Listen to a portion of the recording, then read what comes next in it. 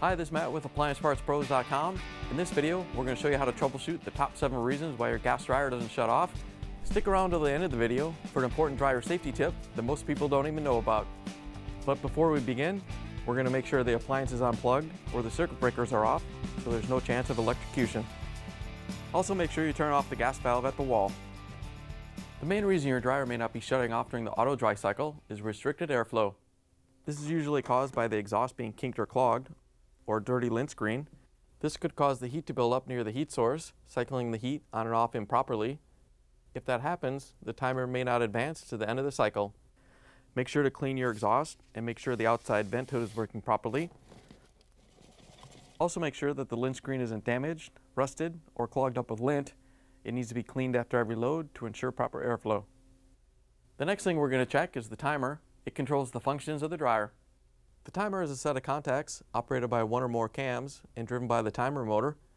If the contacts are fused together, the dryer may not shut off at the end of the cycle. If the motor has failed, the dryer will run, but the timer won't advance to the end of the cycle to shut the dryer off. To make sure the part can carry an electric current, we need to test it with a multimeter for continuity. Once you have it set, touch the probes together to make sure it's working. To see if the motor has failed, unplug the wires and touch a probe to each one. If you get a reading, the motor is fine, and you can check the timer itself. Because there are so many different timers out there, and the terminals can vary greatly, you'll have to consult your wiring diagram to see which terminals to test in order to see if the contacts inside have failed. If any part of the timer is bad, you'll need to replace it. If you need to order a part, simply go to AppliancePartsPros.com and type in your model number. Find your part on the easy-to-read diagrams and match it to the number below. Click on the part if you want to see more pictures of the item or watch its repair video. You can also scroll down to see DIY stories from customers like you, or ask a question in the Q&A section. Once you're ready, you can add the part to your cart. It's that easy. Most orders will arrive within 2 business days.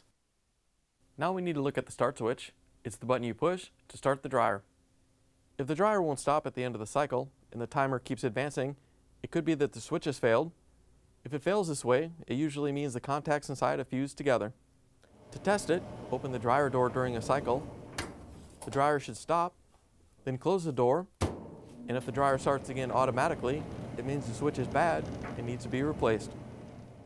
If your dryer has an auto dry feature, the next thing we're going to check is the moisture sensor. The moisture sensor tells the dryer how wet the clothes are and adjusts the drying time as needed. If the dryer won't shut off, it could be that the electrodes have a short between them, causing the dryer to think the clothes are still wet. It can be located on the back of the dryer on the bulkhead, or in the front on the lint screen housing. In order for it to work, the sensor must be clean, the dryer must be level, and there has to be enough wet clothes inside the dryer so that they hit the sensor. Whether you have a control board or a timer, the first thing you should do is inspect the moisture sensor assembly. If either of the bars or the housing are damaged, you'll need to replace it, but if not, you might just have to clean them with some rubbing alcohol.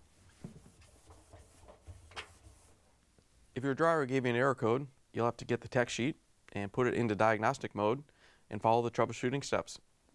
If it doesn't have a diagnostic mode and you've already tried cleaning the electrodes, then you'll have to test the sensor for continuity. When you test the sensor, it should not have continuity, but if it's shorted out, it will have continuity even though there's no wet clothes touching the electrodes. If that's the case, it'll need to be replaced. Next, we're going to look at the Dryness Control Board. It's what sends power to the timer motor in the auto dry settings. If your timer motor and moisture sensor are working properly, but the dryer won't shut off when using the auto dry settings, and the timer's not advancing, it could be that the board has failed. When this happens, the power is not sent to the timer motor, and the timer won't advance to shut off the dryer. These boards are used in many different types of dryers. If your dryer has a diagnostic mode, you can use the tech sheet to see if there's an error code related to the board. Otherwise, if the timer motor and moisture sensor are working properly, but the timer won't advance in the auto dry settings, it's likely that the board has failed and will need to be replaced. As always guys, hit those like and subscribe buttons now to help support us making more of these videos. Next is the cycling thermostat. It regulates the temperature inside the dryer by cycling the heat on and off. The cycling thermostats are usually rated in between 135 and 165 degrees Fahrenheit. This particular one is rated at 155 degrees. In the auto dry modes, when the cycling thermostat gets up to temperature, It sends power to the timer motor so the timer will advance. When it fails, the timer won't advance to the end of the cycle to shut the dryer off. It's usually located on the blower housing, but on some models, it can be located by the heat source. To test it, we need to remove it from the dryer. Once it's out, we're going to attach the multimeter probes to the terminals. It should have continuity. Then we're going to heat it up a little bit past its rated temperature and see if it breaks continuity to make sure it's working properly. You can use anything to heat it up. We're going to use a blow dryer, and as it heats up, we'll read the temperature with a thermometer. As you're heating it up, you want to go slow so that the inside of the thermostat has time to come up to the correct temperature, otherwise you might get a bad reading. You want to make sure that it doesn't break continuity before the rated temperature. Once you get past the rated temperature, check the meter again to make sure that there's no longer continuity. If the thermostat loses continuity before the rated temperature, it'll need to be replaced. Next, we need to check the gas valve solenoids. They would open up the gas valve and allow the gas to flow. If the solenoids are failing or have failed, the dryer might not get hot enough to trip the cycling thermostat. That means, in auto dry mode, power would not be sent to the timer motor, which would prevent the timer from advancing to the end of the cycle to shut the dryer off. The solenoids are part of the burner assembly. They're located on top of the gas valve.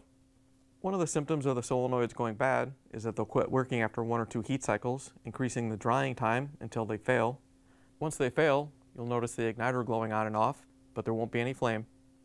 The solenoids can be tricky to test because they can have continuity but still be bad. So we're going to set our meter to ohms. Our meter automatically detects whatever ohms reading is coming in, but you may need to set yours up to read at least 2,000 ohms of resistance. Now you can unplug the wiring harnesses. This type of solenoid is used on a lot of dryers. If yours is different, or if you're not sure, you can always look at your wiring diagram to get your specific ohm reading. For the 2-terminal solenoid, touch a probe to each terminal and check the reading. It should read between 1,000 and 1,300 ohms. On the 3-terminal solenoid, you'll need to put a probe on the left terminal, which is common, and one on the middle one. This one should read between 1,300 and 1,400 ohms.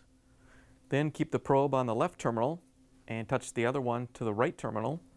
This one should read between 500 and 600 ohms. If any of your readings are off, or one of the solenoids has no continuity, you'll need to replace them both. Now here's that safety tip we promised you earlier. Dryers cause thousands of house fires every year. Most of these are caused by a buildup of lint. Lint and dust have a tendency to build up inside the dryer and vent, and are the first things to ignite. Make sure your lint screen isn't missing or damaged, or will let lint into the vent hose. Also make sure you clean it after every load. If you have the flexible style ducting, it's recommended that you upgrade to the rigid metal kind to prevent lint buildup and the duct from accidentally being crushed. Make sure you follow the manufacturer's instructions when installing new venting. Failing to clean the dryer is the #1 cause of these fires, so make sure to clean the inside of the dryer, including the lint screen and blower housings, the ducting from the back of the dryer to the wall, and from the wall all the way to the outside of the house at least once a year. Once you take care of the problem, you can plug the appliance in and turn the gas back on. Thanks for joining us for another troubleshooting video brought to you by AppliancePartsPros.com. Remember to hit the like and subscribe buttons now, and if you have any questions or want to share how your repair went, leave a comment down below.